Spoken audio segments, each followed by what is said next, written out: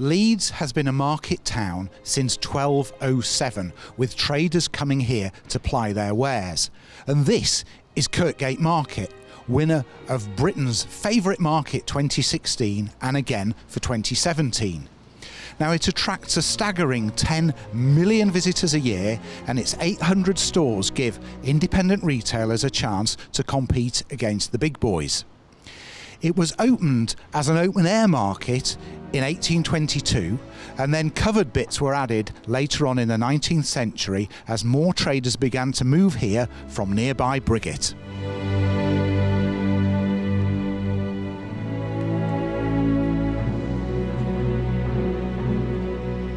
When plans were first hatched for a covered market on this site, the designs were modelled on Sir Joseph Paxton's Crystal Palace in London's Hyde Park.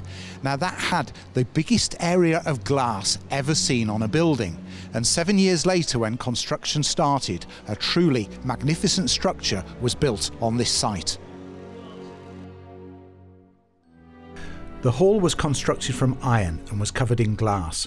With 44 shops on the outside, mainly butchers and fishmongers, and with 35 inside offering fruit and vegetables, it immediately became the biggest covered market in Europe, a title the market still holds to this day. At night, 200 gas lights would illuminate the market hall, and that must have been quite something to behold. Then, in 1875, more land was purchased to expand the market, and a further 90 stores were added. In 1894, a row was opened specially for fishmongers in a particularly cool part of the market, and that was followed by a meat market, and then, in a display of great confidence, a domed glazed roof was added to protect shoppers from the elements.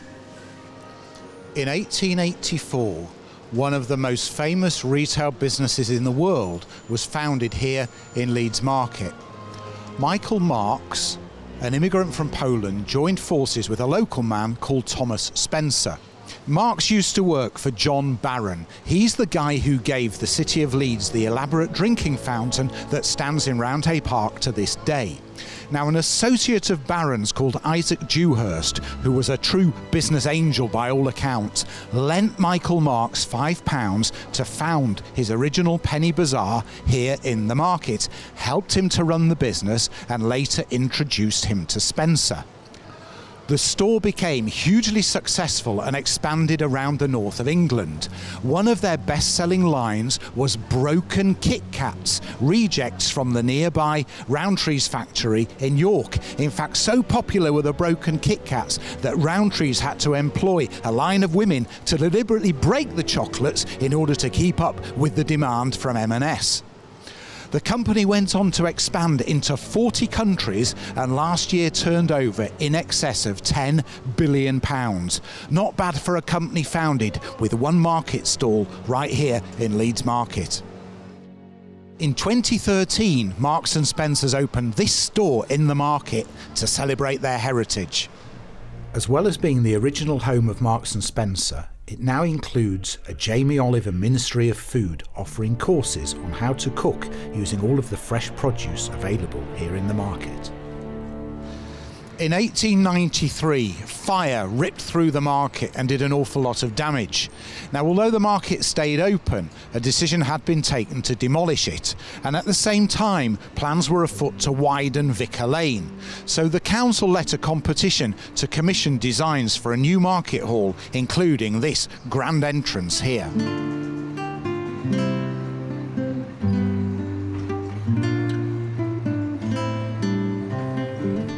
The new market was opened in 1904 with 18 shops along the front, an open area inside filled with stalls, small shops around the outside, and an upper storey including a hotel, a restaurant and various other rooms for playing billiards and for drinking coffee in. The cost was £116,750, about 13 million in today's money.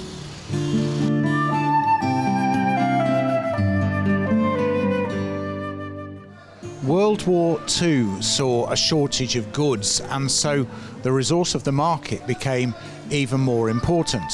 and despite bombing raids, it hardly ever closed. In fact, it expanded with the addition of a butcher's row and an open market too.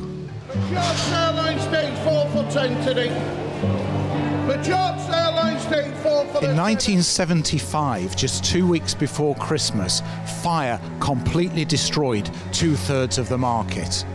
The roof caved in and over 100 firefighters attended the scene. Now, with typical Yorkshire grit, parts of the market were reopened just 3 days later, and then new halls were added in 1976 and in 1981. By the mid-1980s, parts of the market were looking pretty old and tired, and the council planned a major refurbishment.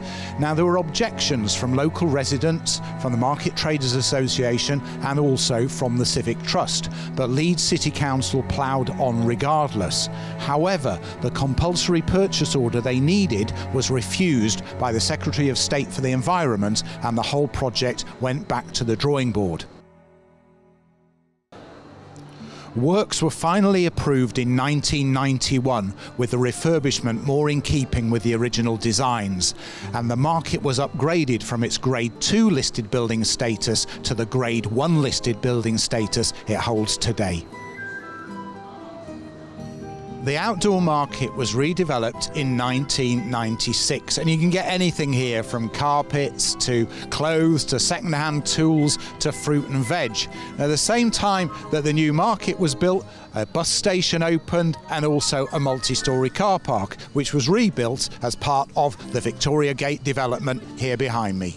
The latest part in the evolution of Leeds Market is this £13 million revamp to create a street food and activity area. And with such luminaries as Manjit's Kitchen and the Zamzam Bakery having a permanent home here, it certainly looks to be giving Trinity Kitchen a run for its money. Leeds Market's had its fair share of ups and downs, but it remains one of the most interesting shopping destinations in Leeds, particularly as the city centre's filling up with the big brands with their well-heeled stores. It's been here for 160 years, and with all the recent investment, looks set to be here for 160 more. This is Jonathan Straight for The Lowdown.